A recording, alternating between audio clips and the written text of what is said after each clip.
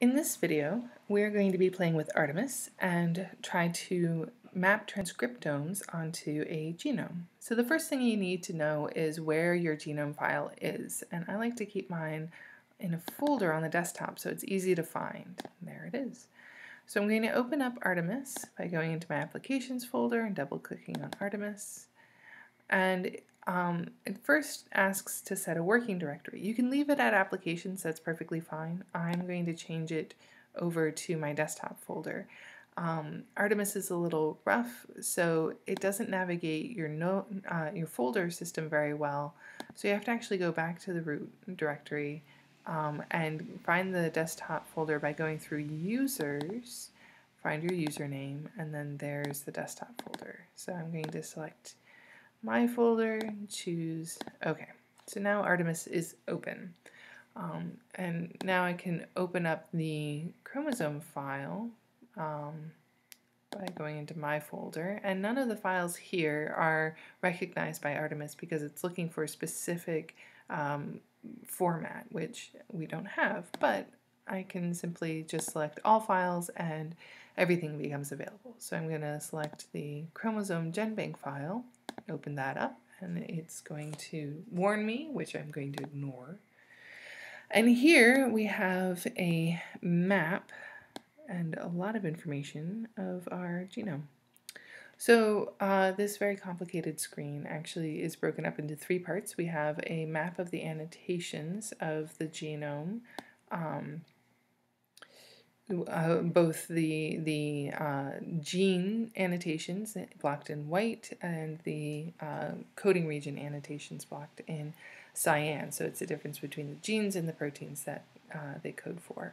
There are also a bunch of stop codons that are annotated here in black. In the second part, we have sequences. We have the nucleotide sequence, both the sense and the antisense. And then we also have all of the amino acid sequences of all from the translations of all 6 reading frames from the nucleotide sequences. Finally, we have a list of all of the annotations and information about those annotations. So these are all the genes and the coding regions that are mapped out up here. The sequence information is not as important to us right now, so we can actually minimize this by clicking on the double arrow here. And the stop codons just make everything look like a mess. So if you right-click, you can get this nice drop-down menu and uncheck stop codons, and that just cleans it right up. Finally, I'm just going to get rid of whatever that is by going to the display menu and unchecking show entry buttons. So we have all of the annotations mapped on the genome and all of the annotations described here in this list. So I can click on a gene and it'll highlight the gene itself here. And then I can click on the coding region associated with that gene, and it tells me, oh, it's an exonuclease of DNA polymerase 3. You can actually get more information about the coding regions if you go to View, Selected Features, or Command V, and that gives you the entire annotation. So the gene name, the function, the notes, the product, and the sequence itself. So we can scroll along the chromosome using this side scroller, but we can also zoom in and out by using this scroller here. So zooming in, you scroll up, and zooming out, you scroll down. And this gives you a more complicated but more comprehensive view of a larger region of the chromosome. So now we want to actually map a transcriptome onto this genome. So we'll start with the wild type's transcriptome. To do this, you go up to Graph and add User Plot. And we want the wild type transcriptome, so wt.text. And there it is. Right now, it looks like a very thin green line with a little tiny little bump, and that's about it. So we're going to change how this looks so we can actually see the data and interpret it better. So the first thing we're going to do is scale it by right-click or control-click and select scaling. And we actually want to make this a little bit more extreme so that we can see things a little bit better. So we're going to right click again and set the min max values. We're going to set the max to 10,000. See what that does. We're going to also then scroll up here, and this sort of condenses all the information into a two-dimensional plot. Finally, I want to change the line itself so I can see things better. And so again, right-click, configure. I'm going to increase the line size. And I'm going to change the color to blue because that's what makes me happy. So I can click OK. So now I have transcriptome data for all of the genes that are annotated on this genome. So we can actually zoom out a bit. Let's see. Yeah, that's good. So we'll zoom out and we can start to see some patterns of genes that are highly expressed versus genes that are not so expressed. And we can even see large clumps like this one. So maybe I want to know a little bit more about what this large clump is here. So I can actually highlight it here and then zoom in, and because it's highlighted, it'll remain in the focus of the screen.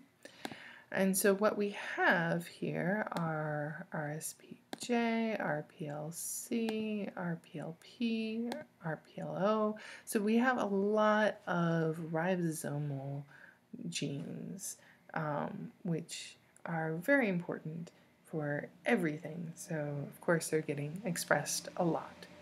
So now I want to compare the wild-type transcriptome to a deletion mutant transcriptome. So go back up to Graph and then add user plot. And this time we're going to select D114.txt. This gives us a second transcriptome. So we're going to slide this down a bit so we can see things better. And once again, we're going to have to modify how this looks. So right-click scaling and right-click set min-max. So we're going to set this at 10,000 again. Okay. And we scroll up and right-click configure and change the line thickness, change the color. Okay. So now we can zoom out again a bit and see that, you know, there are some similarities between these two transcriptomes, but there are also some differences. Some genes are more expressed in wild type, while other genes are more expressed in the mutant. But instead of having to try to tell the difference between, say, this line and this line, we actually have a third plot that we can use that already has the differences between the two transcriptomes. So go up to Graph, go to User Plot. We're going to add 2log fc.txt. So this is the 2log fold change difference between wild type and the deletion mutant. So once again, right-click scaling. And we're going to set the min-max values, and because this is looking at differences, we're going to have negative numbers, so the min is going to be negative 1.5 and the max is going to be positive 1.5. We'll set that there, and then zoom, and we're going to configure the line as well.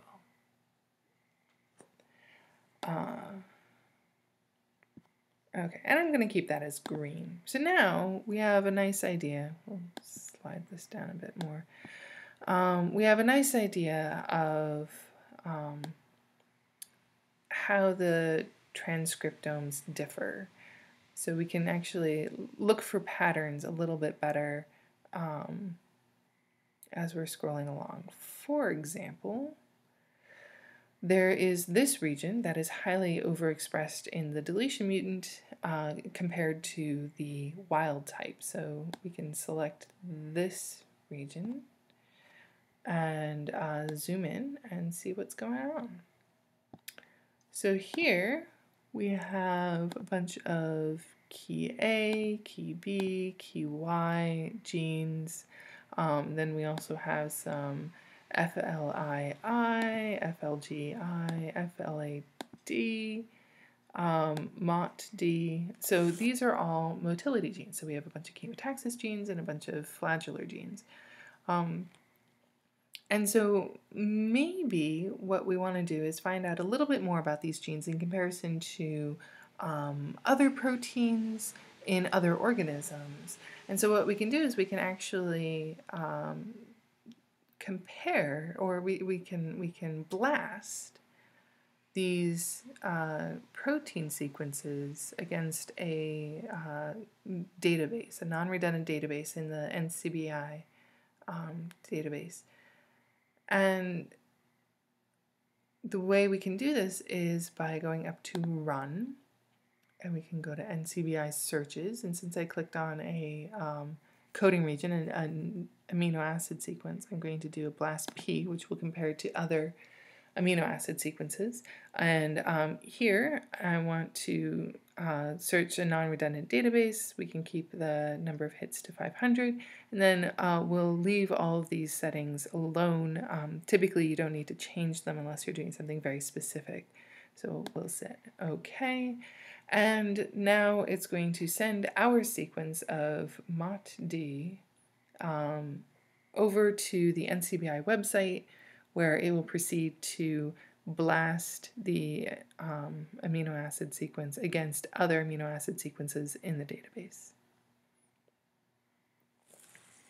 Okay, so here we have the results of the blast, and here first we see a graphic of how our query matches up with all of the top 100 hits. And then we can scroll down and see a list of these hits, and including different proteins and the organisms that they're from, and information about how well they match up. So we can see a bunch of different organisms, mostly Cynorhizobium, which makes a lot of sense considering it was from a Cynorhizobium genome. Ensifer is another name for Cynorhizobium. And then we have Rhizobium and Agrobacterium and other organisms that are pretty closely related. So if we just go to the first hit, then we see an alignment between our sequence and the sequence of the Cynorhizobium MOTD, and we can actually find out more about the hit by clicking on the sequence ID, and we come up with a annotation or all the information about this organism or about this protein. So what the definition of it, where it comes from, the function, different regions within the protein itself, and of course the sequence. So now we have an idea of how to visualize genomes in Artemis, how to map transcriptome data onto those genomes, and how to blast sequences from Artemis directly into NCBI.